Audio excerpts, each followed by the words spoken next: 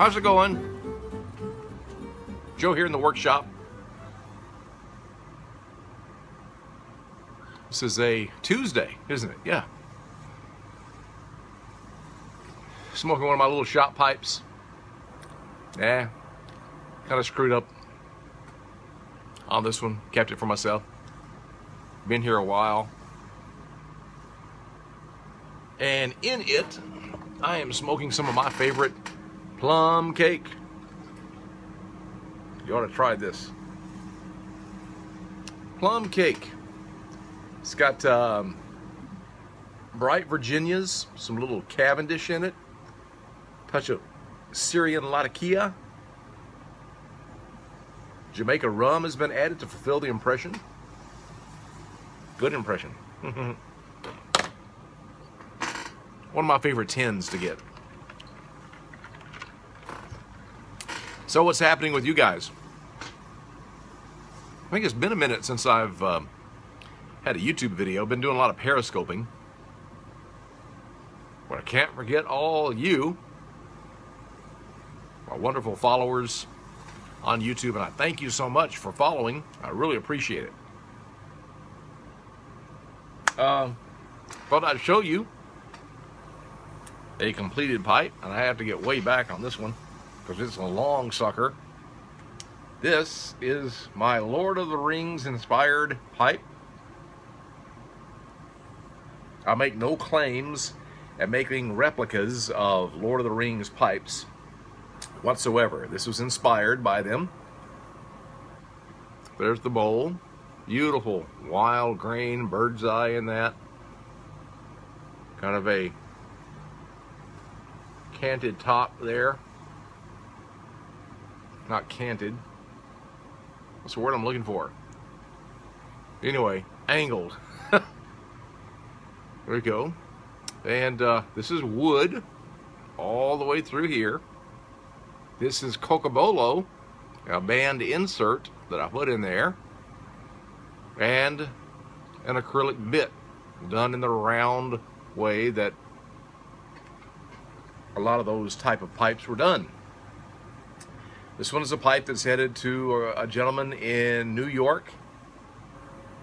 He commissioned me to do this. And I think I'm going to put these on my website. So if you want to check that out later, www.joecasepipes.com. Maybe up there where you can custom order one of these. This right here, this is bent wood. That's not cut out that way. This is bent, steam bent. I have a steam bending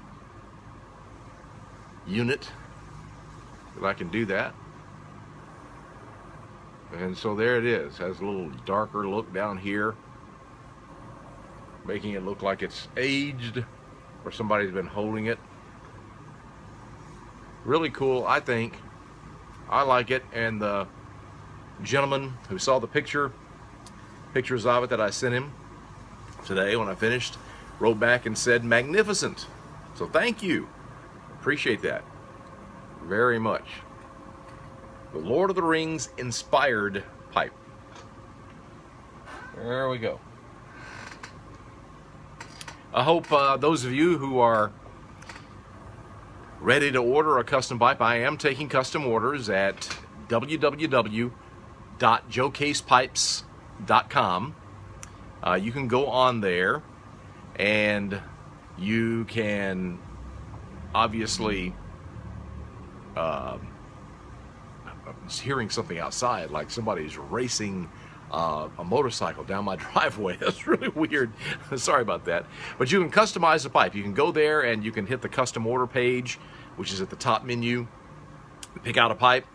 You may want to order it just as is. They're made to order, okay? They're made to order. Takes about 8 to 12 weeks to get one to you. That's the backup that I have right now. I do not have that long, nearly a year wait that I used to have. I worked my tail off to get all that caught up. I cut off orders the end of last year until I could, and now I'm at the position where I can take them, but I'll take them only until they get to a certain number, or I don't want it to get the wait time to get too too far out there. So I am taking orders right now, so you can go there, JoeCasePipes.com. Also, don't forget to go to NashvillePipeshow.com and come and join us on September 25th and 26th right here in good old Music City, USA. We're going to have a great time. NashvillePipeshow.com is where you can get your tickets. They're $15 per person, or you can join the Southern Fried Pipe Club and get a ticket for this year and next year and some swag, all for $40. That's a pretty good deal if you ask me. But you can get your tickets. Please get them in advance. We want to make sure that people can get in when the event is held here. It's got all the information about where it's going to be. It's got some hotel discounts on there. There's a hotel that's right across the street that people can stay at and walk back and forth. We're going to have a wonderful concert. There's information on that that's going to be after the pipe show. It's not going to be during the pipe show like it was last year when we tried to have loud bands and everything playing while the pipe show is going on. So that's going to be afterward.